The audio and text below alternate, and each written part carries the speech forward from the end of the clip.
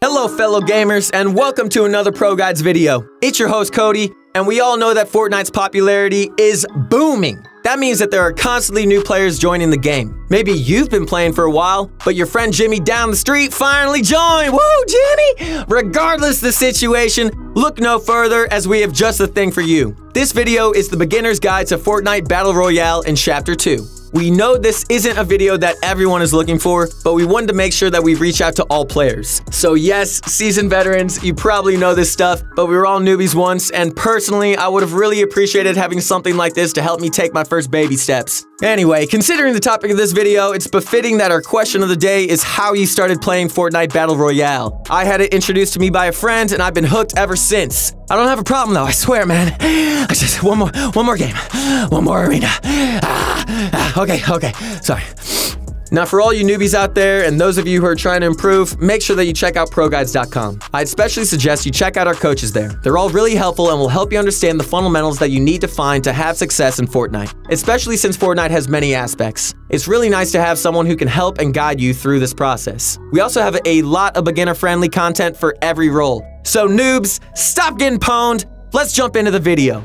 Released on September 26th of 2017, Fortnite is a battle royale game where 100 players are placed on a giant map with a storm that slowly closes in on everyone while they're forced to fight it out to be the last man standing. Fortnite has 3 core game modes, being solos, duos, and squads, with 1, 2, and 4 players per team respectively. Another mode, trios, was introduced, but not as a core. In duos, trios, and squads, you can team up with your friends and work together to survive, or you can play solos for a more intense experience. In Fortnite, there is one primary goal, and that goal is to get the shiny Victory Royale. The Victory Royale signifies that out of 100 players fighting it out to the end, you were the one player who defeated them all, and you were the last player or the last team alive in the end. The ultimate goal of any Fortnite game is to get the win! Get that W, bro!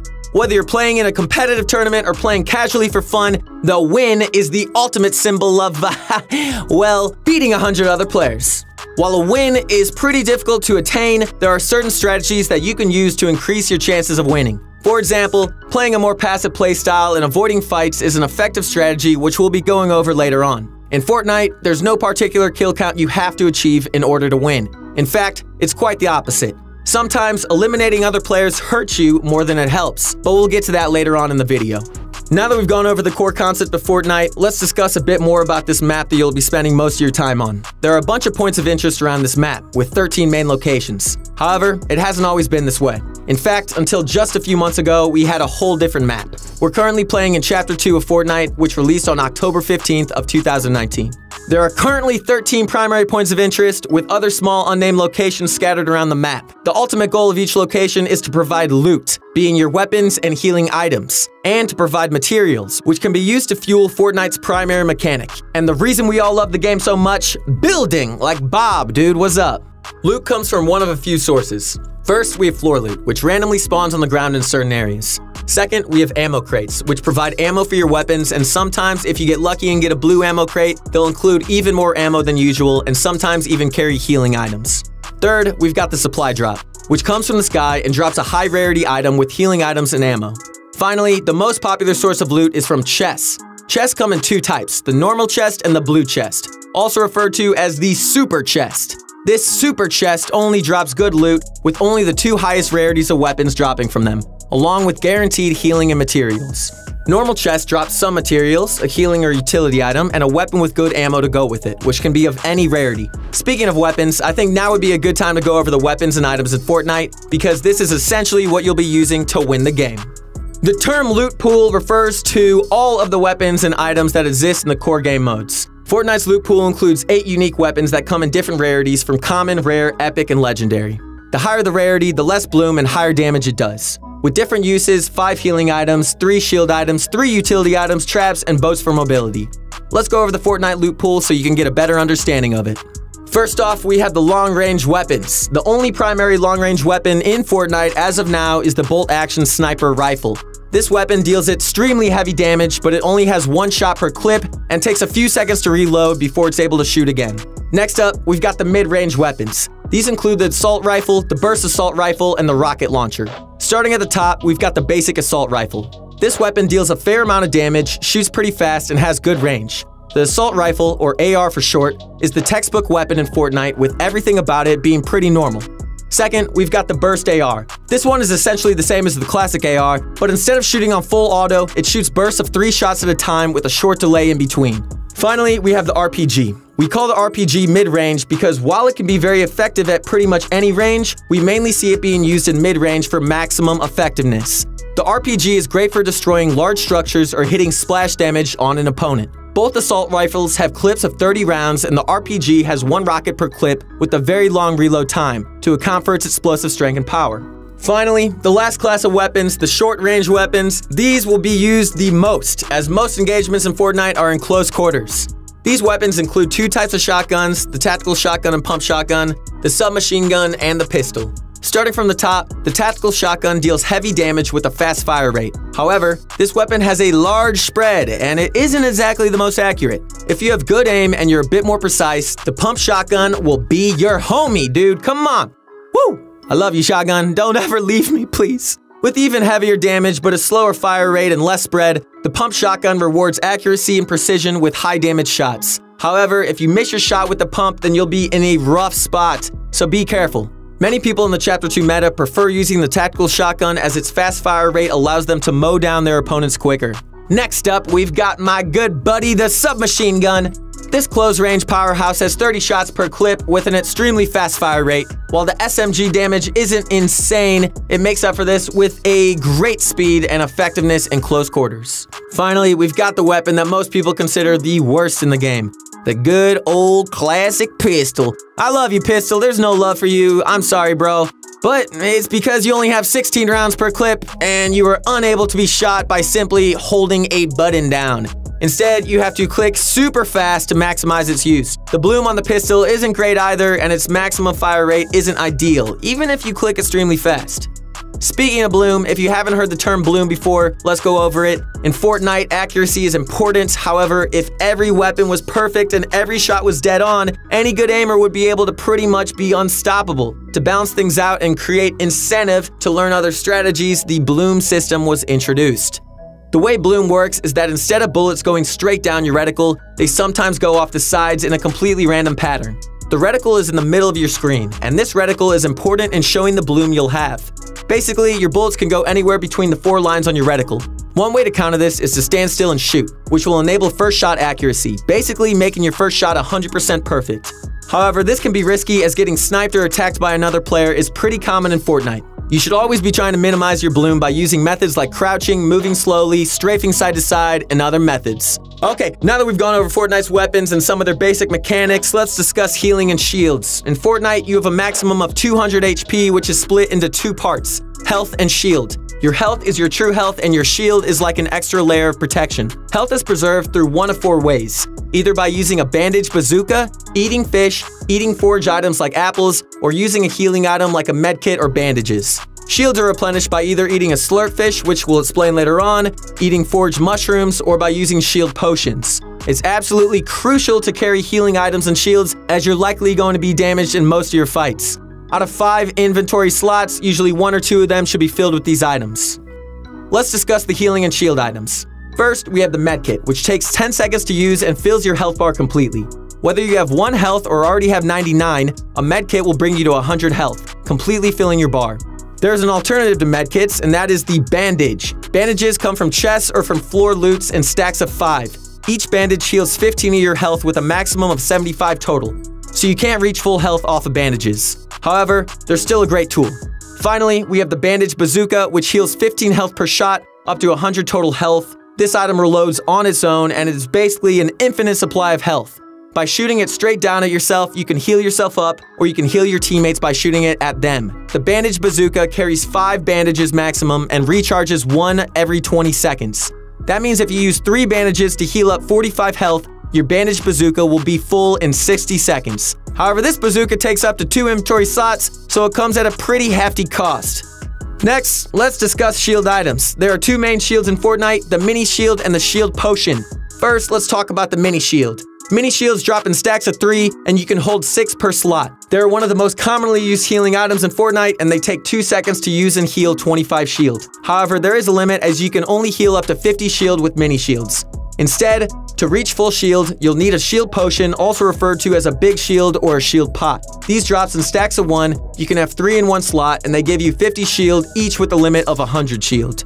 However, they take 5 seconds to drink, so you've got to be in a safe area before you use them. I know you like hanging out in alleyways, bro, but you gotta just chill on that for a second, dog. There's one more way to heal up, which is fishing. There are 3 types of fish you can catch, which all take 1 second to use and have different rarities. First up is the most common fish, the small fry. The small fry can have 6 in one slot and heals 25 health with a maximum of 75. If you're looking for a larger health boost, you're looking for the flopper fish.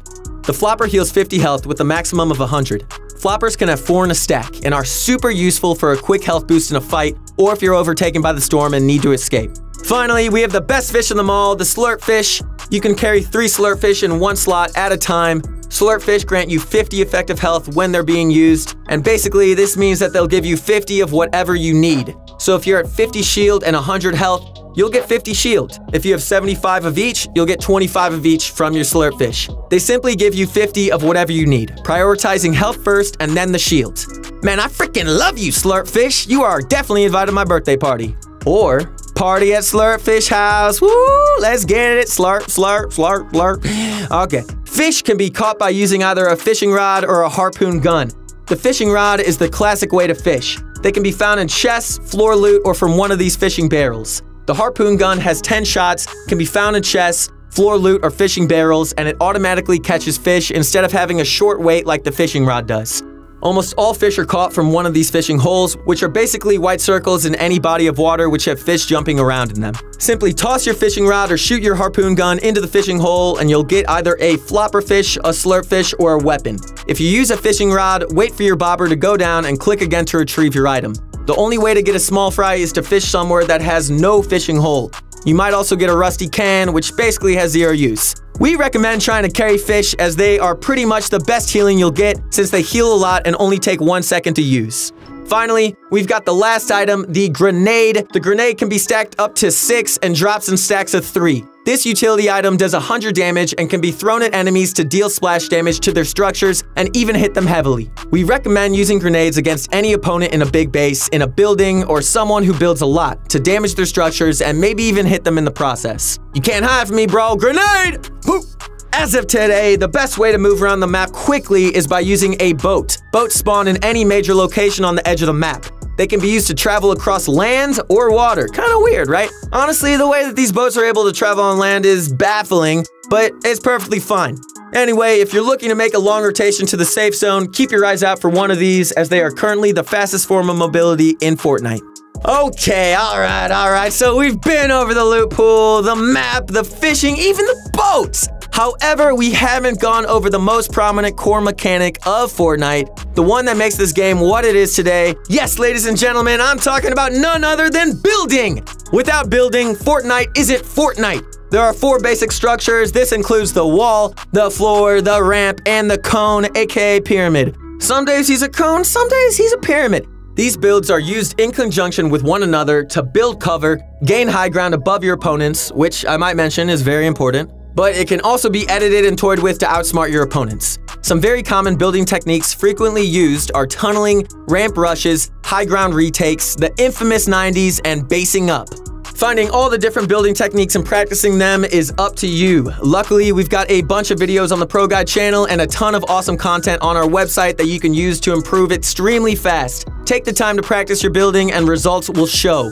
Building is performed by using materials which include wood, brick, and metal. Materials can be farmed by using your pickaxe to destroy anything from fences to trees to cars to buildings to furniture and more. One great thing about Fortnite is that you can interact with almost anything. Almost anything you run into is farmable. You can see your material count on the bottom right of your screen. Each build takes 10 material, and you can decide which material you need to use based on your situation. If you're in a normal fight, wood will do. But if you need a heavily reinforced building like a base or a box to heal in, brick or metal will definitely work better. Now let's head on over to editing. Editing is another crucial game mechanic used in direct conjunction with building. Editing is used to modify your structures. You can do anything from a simple window or door edit in a wall, all the way up to spiral staircases and other crazy looking things. The beauty of editing is that it is such a unique system, and so many new editing tricks are constantly being discovered. Let's quickly go over how to actually edit a structure. Once a build is placed down, look at it and press the button labeled Edit. Once you press this button, select the titles you'd like to use for your edit and press your edit button again to confirm it. Let's quickly go over a few popular edits. First, we have the basic wall window edit. Simply select any one of the tiles on the middle row of your wall and confirm the edit. Doing so on the left or right side will make a slightly thinner window. The middle one is a much larger and more open window. Second, we've got the wall door edit. This door edit consists of editing the bottom 2 tiles of any column on your wall, similar to this. All door edits are the same and they can be edited on any column. All door edits matter, baby, come on! For the floor, the only 2 edits you'll be doing much include the corner edit, by simply selecting one corner, or the side edit, by selecting both tiles on one side of your floor. Both of these are super useful if you're above an opponent and you have control of the floor above them. For the ramp, 2 main edits come to mind, the side ramp edit and the backwards ramp edit. First, the side ramp edit is done by editing one side of the ramp from the side closest to you straight to the other side. The backward ramp edit is done by looking at the center of the opposite side of your ramp and dragging it back towards the tile that you were on. By doing either of these edits, you can gain a significant edge in extreme close range encounters, and you'll be in the same box. So you got a new friend, senor! Where's Jimmy at? He's not online, but I got this guy. Finally, we've got the cone edit. Only one cone edit is super common among novice players, and that's the corner edit. This corner edit is done by selecting one corner of your cone. This is super versatile, as it can be used to peek in a base, go up a structure in a fancy fashion, or in a close range fight to confuse your opponent. Editing is super helpful, and experimenting with edits in Fortnite is a great thing to do. Practice your edits often, and you'll be pulling off crazy plays in no time. Hold me back, bro. I'm gonna frickin' lose it on this guy. Whoa, chill, chill, chill, chill. Let's look at why and how to take a fight. Don't just jump in, bro. One common concern among newer players is whether they should run around looking for fights or if they should play safe and try to go for the win. While getting kills may be good practice, it might take a while to get that win. On the other hand, while getting the win is super satisfying, are you really gaining anything if you just camp the whole time? Hold me back, bro. We recommend a fair mix of both strategies. It is the honest truth that you won't improve unless you fight another player and learn from your mistakes. But also, if you don't get some wins every once in a while, it'll be a bit harder to keep your confidence up. We recommend that as a beginner player, you should take every fight that you can get into and learn from every mistake you make. Did you mess up a build? Go practice it over and over until you can do it consistently. Did you miss a shot? Practice and improve your aim. Did you forget an edit? Do it consistently so you won't mess it up next time. Treat every fight as a learning experience and improve on your mistakes. That is the best way to get better at anything in life. Alongside this, playing aggressive and eliminating other players can be very rewarding beyond just the dab that you do over their body. Dab, dab, dab, dab. When you eliminate someone, everything they have will drop, from their healing and shield items to their weapons, ammo, traps. Everything in their inventory is now yours! While the aggressive playstyle is good, keep in mind that there's nothing wrong with getting a few wins to keep your confidence up. Remember that Fortnite should be fun, and there's nothing wrong with trying to camp and win to get a few under your belt. However, for maximum improvement, we do recommend sticking to a more aggressive playstyle as much as possible. Cause who doesn't like to get a sick no-scope, baby? Battle Royale is fun and all, but playing it all day can be a bit tiring. And dude, you might want to try to find some other ways to practice and to have fun. So if that's the case, we recommend trying to check out Creative. Creative can be accessed from the starting screen, or you can select it by switching the game mode in your menu. Or finally, you can switch to it from the other menu screen where solos, duos, and squads are located. There are a ton of creative maps, or you can create your own. One amazing part of Fortnite Creative is the ability to create and customize your own islands. That means that you, yes you, can create your own islands to play or hang out on. Time to hit the luau, bro, get the coconuts, and let's get it cracking, y'all. But first, let's talk about some 1v1s in Creative. Yeah, let's talk about that. Creative 1v1s are arguably the best way to improve your mechanics. By playing against other players in a low-pressure, practice-based environment, you'll be able to improve and sharpen your skills without the frustration of losing in-game. 1v1s come in 2 forms, the playground fight and the box fight. The playground fight is performed like this. First, both players build a ramp opposite from one another and place a wall in between them, like so. Next, they both sprint into the wall, and one player makes a full arch edit to initiate the fight. Once you run up your ramp, perform any builds you like to push for high ground, and from there, the fight is all up to you. Good luck, soldier. On the other hand, we've got the creative box fight. Box fighting is essential in Fortnite as most engagements result in close-range shotgun battles where the player with the best edits and smartest plays is often the winner. To play in box fights, you have to input a code into one of the featured rifts. Here are a few popular map codes for you, bro. You got the Advith box fight map. You got the moving box fights. You got the box fight free for wage box fights and fiber box fights. Don't forget your fiber, y'all. A box fight is pretty much a free fight in a small enclosed area. This represents around 75% of Fortnite engagements that you'll run into. Practicing your box fighting skills is absolutely crucial to getting good at Fortnite. We recommend utilizing box fights and playground fights to improve your mechanical skill and decision making within fights. Fortnite Battle Royale is a super complex game with a lot of different strategies, play styles, and a ton of different ways to improve. Improving in Fortnite is a difficult thing to do, but at this point, you got the knowledge, you got the core mechanics, and you got the basics of Fortnite. So the only thing left for you to do, player, is become a player. Pop in that game and start doing it, dude. Watching the ProGuides YouTube channel or checking out ProGuides.com will also help you hugely in improving at the game faster, so give that some consideration as well. Alright guys, that's going to be it for today's video. Go into the next early game confident knowing that you've got a good strategy and you will come out of your fights with great loot, materials, and a path to the end game. Because we getting that W, baby. Really hope you enjoyed. Don't forget to use code ProGuides in the Fortnite item shop when you make any sort of purchases, as it really helps us out and we really do appreciate it. Comment down below what you thought about this video and what you'd like to see on the next one. We aim to bring you guys the best daily Fortnite content, so do us a favor by liking this video, subscribing to the channel, and show ProGuides.com some love for bringing you to this video. Thanks for watching. I'm your host, Cody. You can follow me on Instagram at CocoMidler. And guess what, guys? I'm gonna go hang out with Jimmy down the street, so I'll see you on the next one. Woo!